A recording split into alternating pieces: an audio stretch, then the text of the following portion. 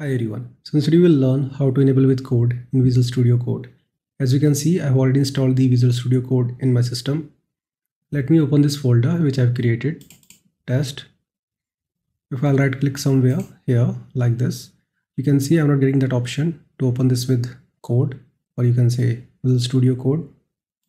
In a similar way, if I'll right click on the file, I'm not getting the option to open with code.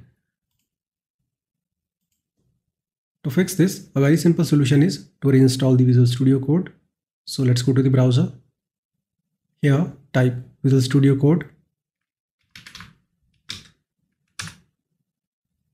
Click on the very first link.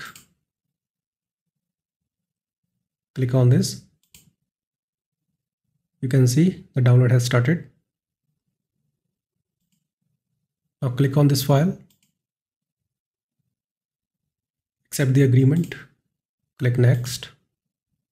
Make sure to check these options like this. Click next. Install. Uncheck this. Click on finish. Now let's go to desktop. Go to test folder. Right click.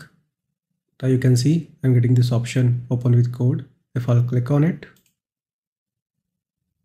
it will open with the VS Code.